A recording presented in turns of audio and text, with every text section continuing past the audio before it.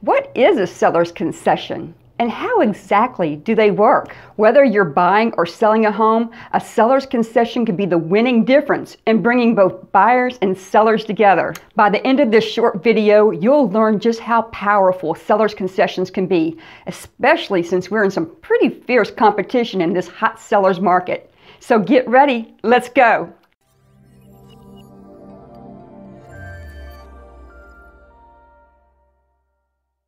For those who haven't met me yet, I'm Lisa Kelly, Lakeland Homes and Lifestyles with Premier Realty, right here in beautiful Lakeland, Florida. I'm here every single Monday with a new video to help you make smart decisions when buying and selling a house. And if you're new to my channel, please take a second, hit the subscribe button, and also the red bell too. That'll let you know when my next video is published so you never miss a thing. So technically, what is a seller's concession? Simply put, it's the amount of money that the seller agrees to pay towards the buyer's closing cost. For details about closing costs, check out either one of these videos. You'll find the link below in the description. Now, if you're a homeowner, you're probably thinking, well, why would I want to pay someone else's closing costs when I have my own closing costs to pay? Let's take a look at an example of how a seller's concession can benefit both buyer and seller. As a buyer, say you found a house that you absolutely fell in love with and it's listed for $300,000 and you really need $10,000 to help towards your closing cost. In today's market, there's a good chance that you'll be competing against multiple offers and even some cash offers. Before you make an offer, your agent should have a good idea of what that home is worth. Using this example, your agent might think that home is worth between $310,000 and $315,000 based on sold comps in the area. You could offer the seller his full asking price and ask a seller's concession of $10,000 to go towards your closing cost.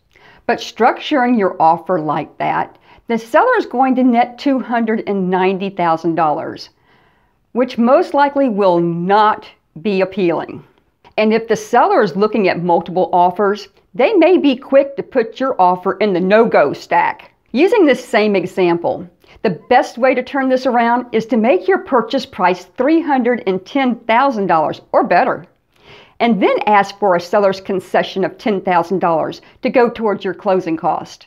The seller would then net their full asking price of $300,000 or more. Plus, the buyer gets their closing costs paid. It's a win-win. The only caveat is that the home must appraise for at least the amount of the contractual purchase price, $310,000 in this example.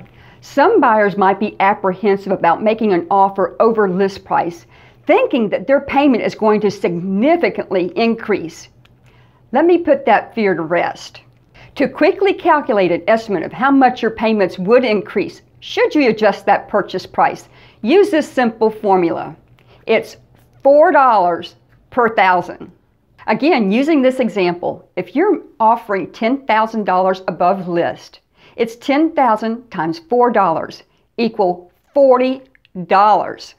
Now ask yourself, is that extra $40 on my monthly payment worth having my closing costs paid and having a much better chance of being the winning bid in the multi-offer situation on the house that I love? You might be wondering if this is a common practice. The answer is yes.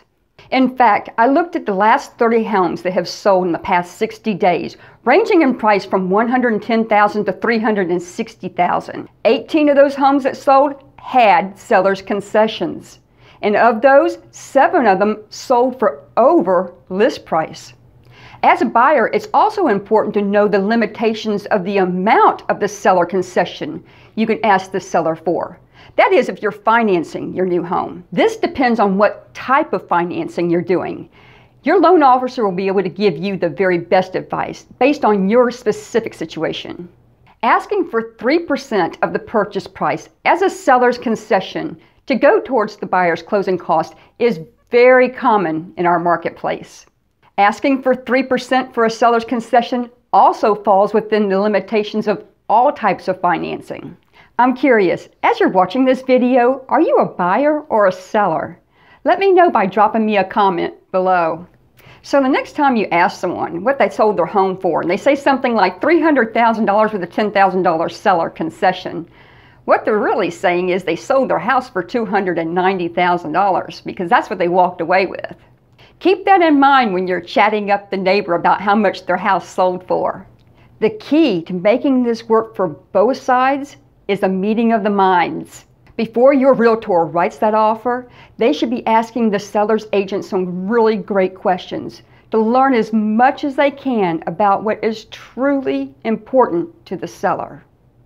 It's not always about the money, guys. For example, have your realtor find out how many offers are currently on the table. And also, have them find out if there's a special reason why the seller needs to sell. Maybe a flexible move-out date might be appealing to the sellers, as to not be pressured while they're building their new house, which has already been delayed 2 times due to unforeseen weather.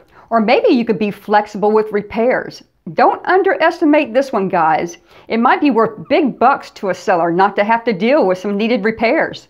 Oh, and if you're an agent watching this, the last question you want to ask a seller or seller's agent, would you accept an offer with seller concessions? That's almost a guarantee that your offer is going to be thrown at the bottom of the pile. If you're not 100% sure on how to phrase this in a positive light, just give me a call. My number's... Although we live in a technology-driven world, I still believe that buying and selling residential real estate is still a very personal transaction. Selling can be emotional too. Remember, knowledge is power. It's easy to get caught up in the strive of what we want. If you know what the why and what the other side wants, half the battle's already won. So make sure you have a seasoned realtor who understands how to bring out the best in both sides, based on true needs for a win-win. I'm Lisa Kelly with Premier Realty. I hope you share this video with someone you think might find it helpful. And until then, I'll see you on the next one. Curious, as you're watching this video, are you a buyer or a seller? Let me know by comment. Baron, I'm filming, honey. Give me a break.